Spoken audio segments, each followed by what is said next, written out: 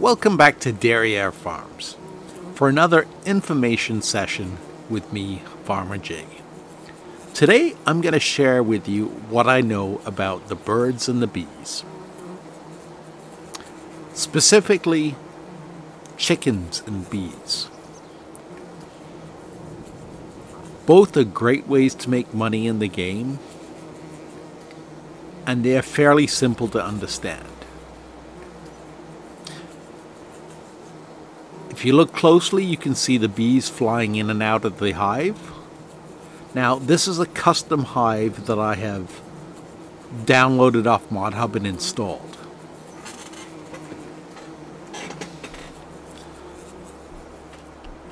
Over here, we have the traditional beehive that came with the game. This is the largest beehive you can get.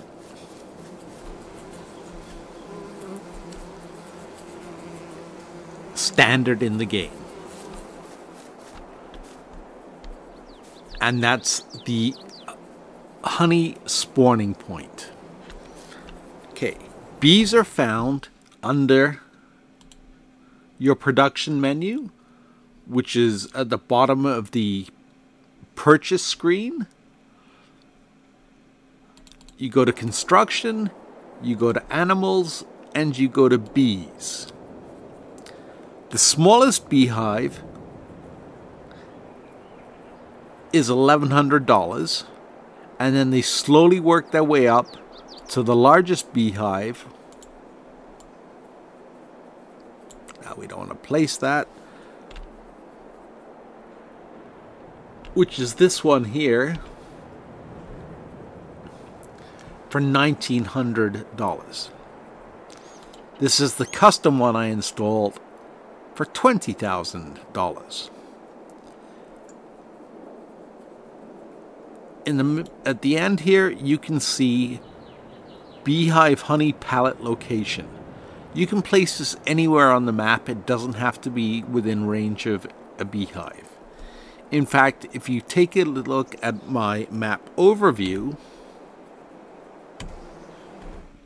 you will see I have several beehives placed around the map near fields where I want the bees to pollinate, depending on what I end up planting in them. Bees will pollinate potatoes, canola, and have to double check the help menu there. So, as we said, canola, sunflower, and potato fields. So your flowering plants. Giants doesn't tell you the exact yield increase you get, but there is a yield increase from having bees near those particular fields.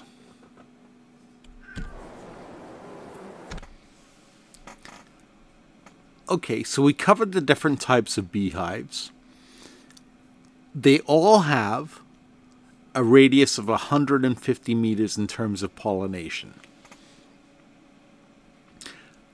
The other thing that Giants doesn't tell you is how much honey a bee will produce. Let's look at the price of honey. Honey is quite a valuable product if you can get enough of it. The cereal factory is currently paying $3,119. The fast food restaurant is $3,159 per 1,000 liters. And those are your best spots. The other thing you need honey for is you need honey for cereal. Now, I've had this game going for a little bit of time, and it doesn't seem we generate that much honey. I purchased the cereal factory a little while ago, and I've still only got 1,307 liters of honey in it. That's because A, I didn't have enough beehives, and B, I had the smaller beehives, be what it may be. I had to look in the game XML files to find out how much honey is produced. So according to the game XML file, the smallest beehive produces 5 liters of honey per day, and the largest beehive produces, that's the one in front of us, 495 liters of honey per day.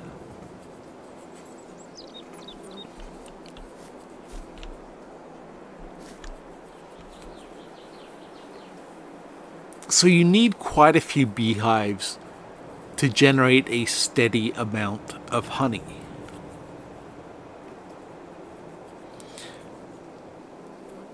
Especially if you want to supply something like the cereal factory. The nice thing about bees is, apart from their initial cost, they are essentially free money makers. They don't require any inputs. They don't require any type of food. They find their own. They don't require water. They find their own. They're self-sufficient. Now, having played through a season or two, I have noticed that when the weather gets cold in December, January, and sometimes in February and March, the bees will disappear just like they do in real life. So in those months, you may not see any honey production, depending on the temperature. If you get a nice warm day in February or March, then I've noticed honey will start to appear again, and then poof, especially at night when it gets cold, honey production stops. So bees work pretty much like they do in real life. They disappear, or they hibernate in the colder months and live off their food supplies, and then they get back to work when the weather warms up. So that's bees in a nutshell, or in a honey hive. And since this is post-patch 1.2 information, I should mention, if you haven't already discovered it, that I believe the pallet of honey is now 400 liters, whereas it used to be 200 liters or so. And the second thing I'm curious about is, with productions, they changed all the other production chains to be on a monthly basis. But the XML file, or the game file, that talks about bees, or beehives in particular, still refers to it as per day. So if you notice your honey's not appearing as quickly as you think it is when you're playing 3 or 4 day months, that's because it is indeed following the monthly cycle that the rest of the factories are following, and not the 1 day that's been left in the XML file. I believe there is another file called Animal Husbandry XML, which I'm looking for and haven't found yet, which is the main file that tells the game how much of each product a certain animal produces. It talks about how much manure cows will produce, how much milk cows will produce, how many eggs per day chickens will produce, and it contains all that information. So, That's something to bear in mind.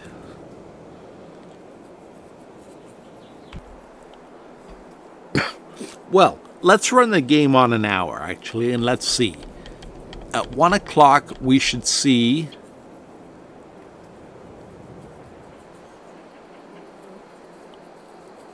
another batch of honey being produced. Yep, there we go. So I'm not going to do the math, but it jumped up to 397 liters. And let's run it one more hour and we will see what the maximum pallet size is when it's full.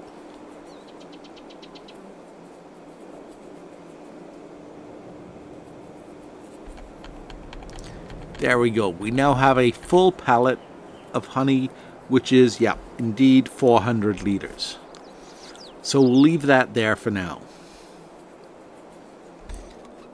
Now that we have the bees out of the way, let's take a look at chickens. I set up 2 chicken coops so that I could compare them, and this again was pre-patch 1.2. And I ran them on for, I believe, 2 months. And I purchased, let's have a look here at the chickens. Chicken coop 1 and chicken coop 2. I purchased 120 chickens in each coop. The first coop, I just purchased 120 chickens. No roosters. In the second coop, I purchased 120 chickens plus 2 roosters to see if that would boost productivity. Well, 2 months later, right before the patch came out, my chickens doubled, and as you can see, we now have another 120 chickens in the coop.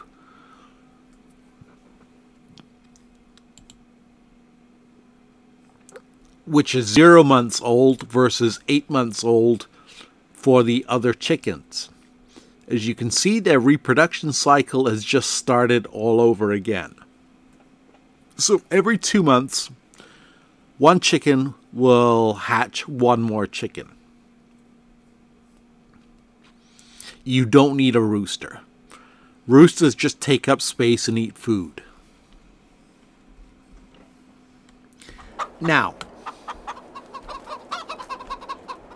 patch 1.2 was updated, and look at poor chicken with his butt sticking through the wall. If we go to the animal dialogue screen, come here, come here. Why am I not getting it? There, I was too close.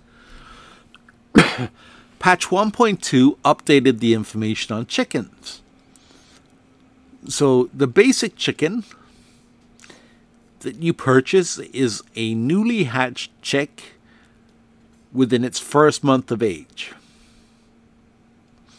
Chickens reach puberty at 6 months. And as I found out by doing my experiments, have a gestation period or a reproduction period of 2 months.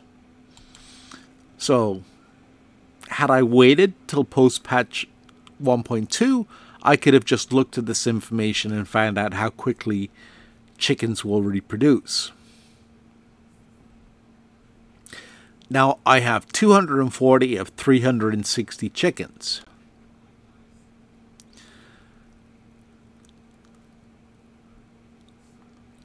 Just like in other farming simulator games, you buy an animal either as a chick, well, chicks are new to this game, but you buy, let's say, a full-grown chicken for $50.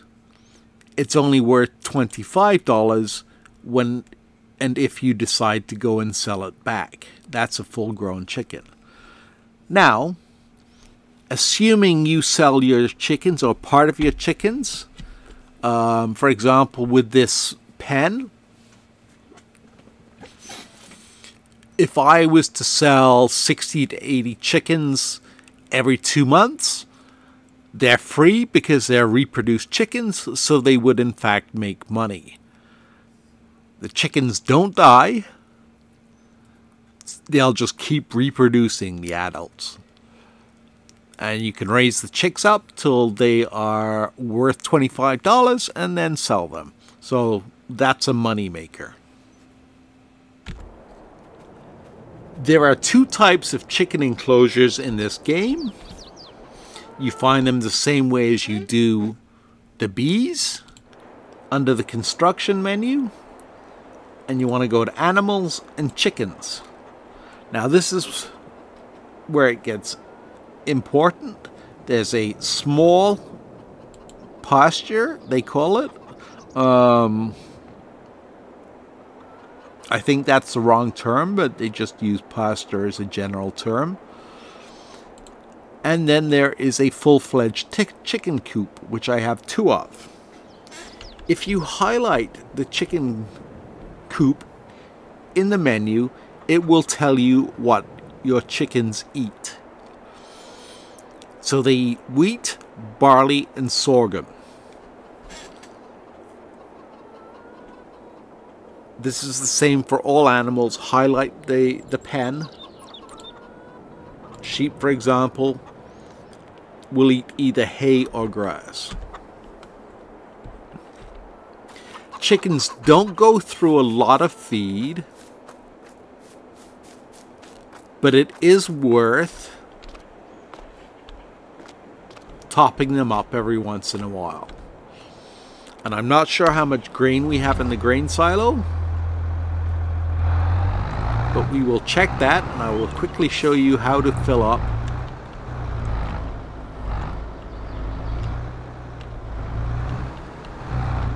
your chicken coop with feed.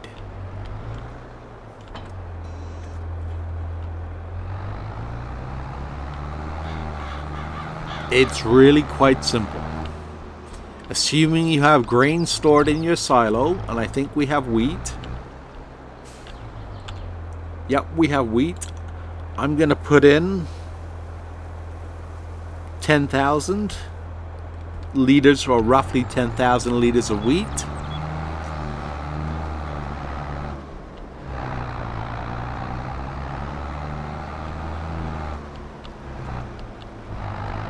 And then you just simply pull up to the silo.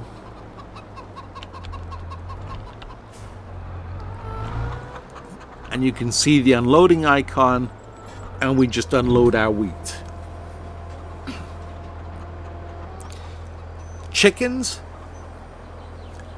are unique in the fact that it doesn't matter what you put in there. You can put in a mixture of oats. Sorry, not oats. I was going to say oats, wheat, barley, grow. But you can put in a mixture of wheat, barley, and sorghum. Whatever you have on hand. There we go. See, I told you they wouldn't take very much.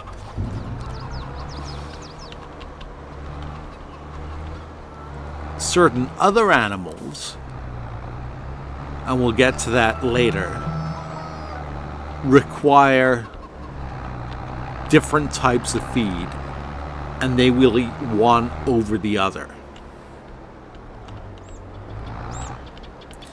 Chickens, no, they'll just eat whatever you have on hand. So if you have an excess of wheat, feed them the wheat.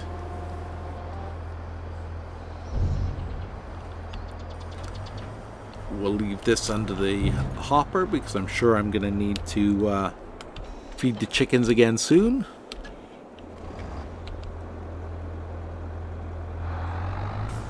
And we'll put the tractor away. So essentially, that is the birds and the bees explained in Farming Simulator 22.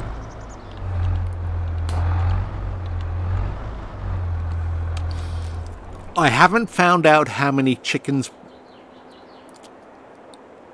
will lay an egg per day, but they are definitely a money maker, and you will end up with a couple of full pallets in no time. And I parked too close. Well, now I'm stuck.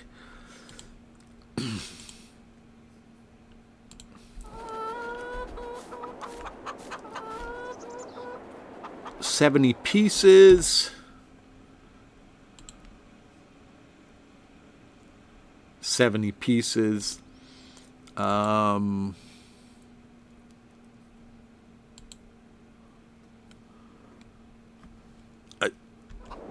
Let's run the game on an hour or two. We'll run it on till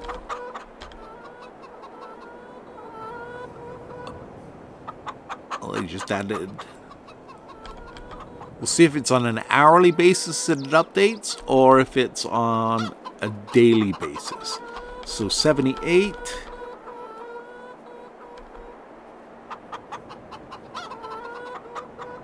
$88, 105. So it somewhat updates on an hourly basis, but that's definitely not 1 egg per chick per hour.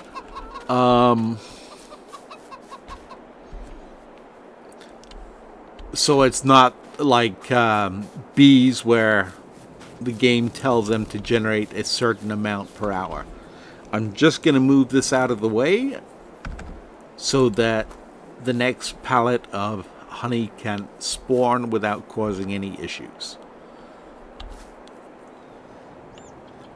Okay. Like I said, that's the birds and the bees explained. That's all you need to take care of your money makers. If you have any questions about the birds and the bees, please feel free to leave me a comment. And if you found this video useful, go ahead and like it, because it rates on YouTube's algorithm and other people can find the video more easily and learn from it as well.